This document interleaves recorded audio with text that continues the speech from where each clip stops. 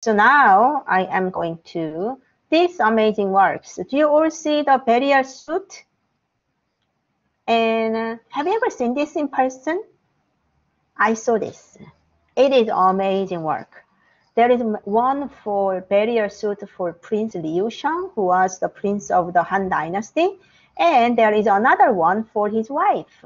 So it's a pair. And again, their tomb was relatively well preserved. So here, Mancheng, Hebei province. So when they excavated a tomb, they found a lot of objects in 1970s. So this is a burial suit. So you don't actually wear it as a living person. You wear this when you died as a burial suit. The idea is if you wear the jade suit in darkness, it will self-generate brightness so that, you know, the dead person is not going to get lost. Anybody in the underworld can recognize and lead this person to the world of the heaven. And then you also need a little bit of X. This is ritual X. You need a tool. So there is an X. And just like that limestone armor, these are little plaques, plaques of jade piece sewn together. But I want you to think hard. What do you need to sew the jade piece together? What would you need it? Maybe like a wire? Yeah, it says gold wire. Oh, okay. So the limestone pieces, that was iron, right? Because limestone, not a precious gemstone, but jade is a different matter, right? And what matches the jade? That will be iron. No, jade is gold, like because it's very precious, like a gemstone kind of quality. So you need gold wire. So you see here, like a little protruding dot here. So this is how like a four like a pieces are sewn together, like here, to make connections. And in reality, this is also separate. You have the jacket, like a shirt part.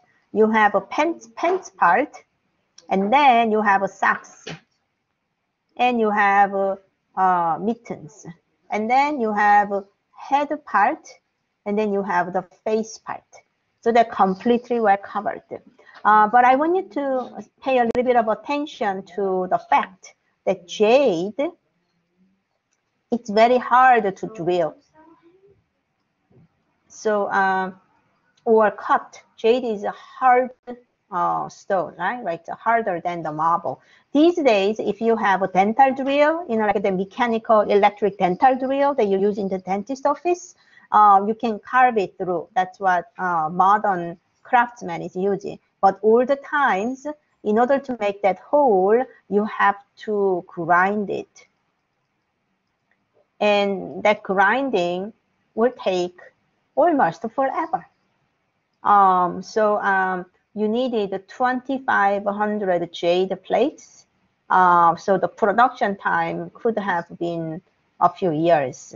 Even though a lot of workers are working, putting that hole took a long time. So this is in a way garment made of precious materials. So, you know, in funerary context, we find this kind of unusual example. And Nancy, Alisa, question? Yeah, so was this made like years before they expected a person to die? Because like, what if someone like just like suddenly died and like they don't have this ready? That's really good point. So just like an Egyptian pyramid, Chinese imperial tombs also started when this person was alive, well alive and young. Yeah.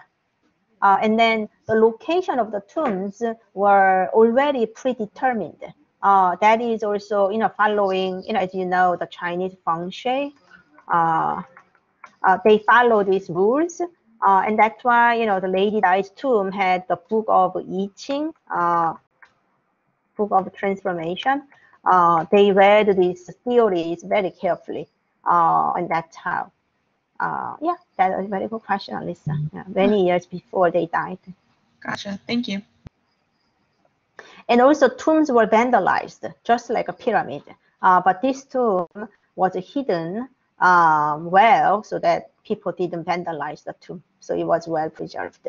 So you can imagine there were, like a few dozens of this, right? If all the Han Dynasty tombs had been well preserved, because anybody will have one of these among imperial family members.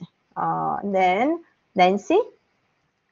Yeah, so I'm wondering, what is the significance of covering the whole body and the face and everything if they're not trying to preserve it? Like, what is the meaning? Why did they need to cover all of them when they were dead? So before Buddhism was introduced, Chinese understanding of underworld is like this. So if you go here, the lady died, right? And then she is supposed to enter the land of immortals. Not everybody can go to the land of immortals, but if you are, let's say, imperial family or aristocratic family, you deserve to be living in the land of immortals, right? So this is a Chinese indigenous idea of a better world for the dead.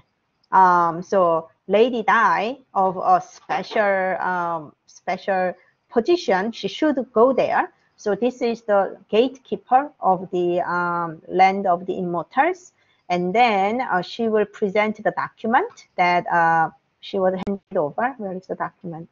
Yeah, here, the attendee is giving her document. She has all the great charity work that she did for the community, right? And then she goes to here, show it to the gatekeepers, and then she enters. Then, just like this secular world, you will have the celestial emperor residing over here, the son of the heaven. So you will make your case, and then you will live forever among these land of immortals in the celestial world. And if you don't do well, then where do you go? You will go into this underworld where you swim around with fish and other things, and you don't want to go there. You want Lady Di ascend to the heaven. There is an expression called ascend to the heaven, and if you ascend to the heaven, this is the land of immortals. So auspicious animals, auspicious beings will live together. So the Prince Li Shang that we just looking at here, he is also royal imperial family. He cannot go to that underworld. He should go to the he had ascended to the heaven.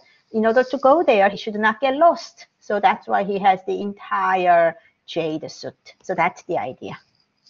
I got it. Thank you. That's really interesting.